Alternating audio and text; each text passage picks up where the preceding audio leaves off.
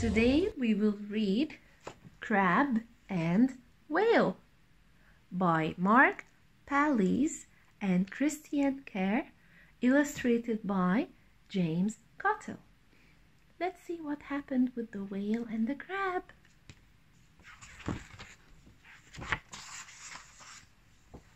Ooh, look at that! There's a crab, and what's next to the crab? There's a starfish. Look, there's a bird. Let's see what happened. One day, Crab was walking home. The tide was out and the sun shimmered on the sandy beach. Wow!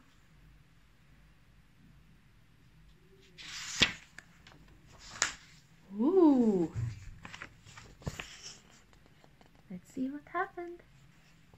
Crab had lots of legs. Many legs, right?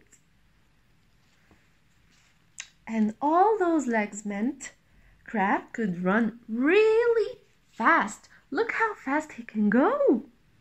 Zoom! And then what happened? But today, like most days, Crab walked slowly, listening carefully to the sound each leg made as it touched the sand. So he was walking slowly and listening to the sound his legs made on the sand. Isn't that nice?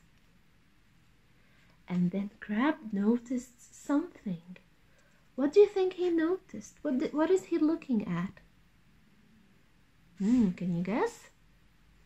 Let's see.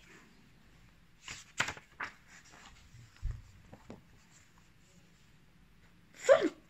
Oh, that is my favorite animal. A whale washed up by the waves. Wow! Look at Crab flying up high.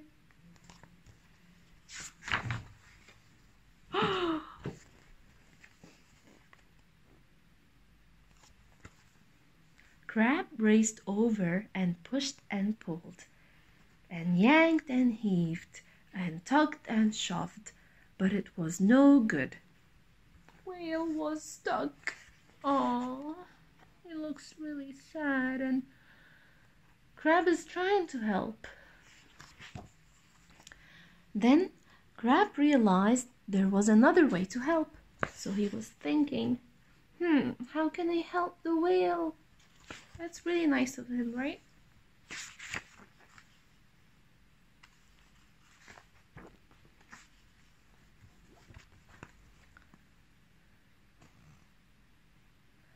I'll stay with you until the tide comes in, said Crab, giving Whale's rubbery skin a gentle stroke. That's so nice of him, right? But Whale still looked worried. You know what always makes me feel better, said Crab, blowing out a deep breath. Maybe you should try that. So he told him he should take a deep breath to feel better. We do that in yoga and meditation, right? It really helps. Wow! A gentle breath. Crab laughed, and then what happened? Whoosh! The whale took a deep breath, and it made the crab fly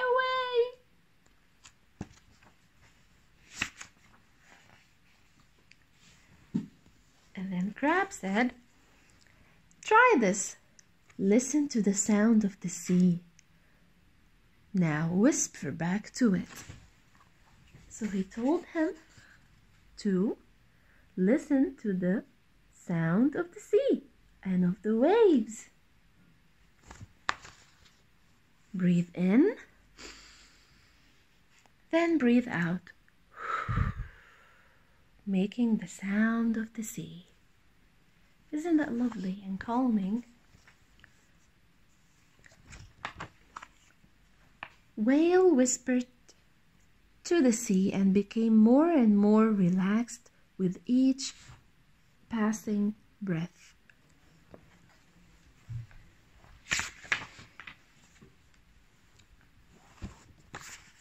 Oh, what's happening? I think the sun is setting. As the sun slowly set, they counted the colors in the sky. "That cloud looks just like an elephant," said Crab. Whale didn't say anything. She thought the cloud looked like a teapot. Can you see the cloud?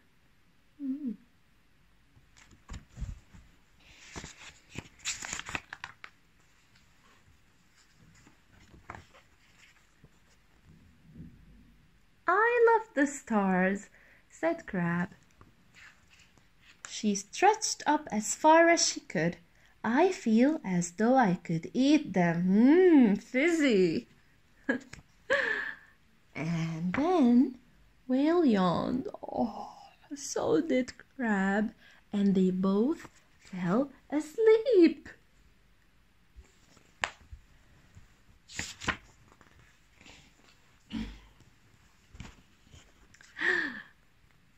Wow. Next day, the cold sea tickled Whale's tail, waking her up. As Whale wriggled with excitement, she started to sink into the soft sand. "Keep still," said Crab, but Whale wouldn't keep still. Where is Crab? Oh, the sand is covering her, right?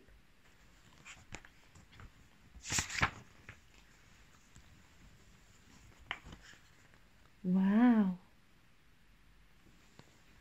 Feel the water rising up your body.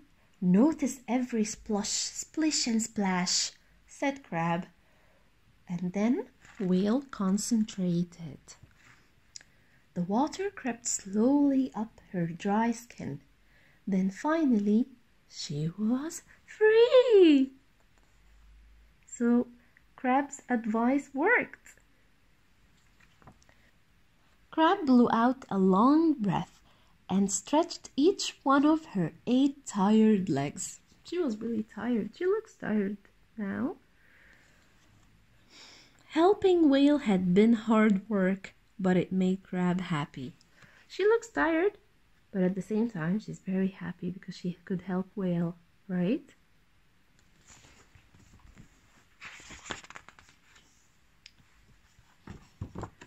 Thanks! Splashed Whale. Wow. And Crab is waving to her.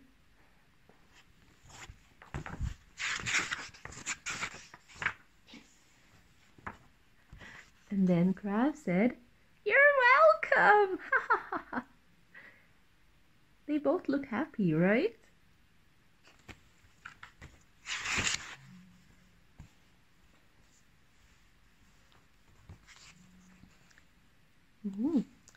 Crab scurried off home with her legs ticking gently on the sand. Tick, tick, tick, tick, tick. It was going to be a good day. The end.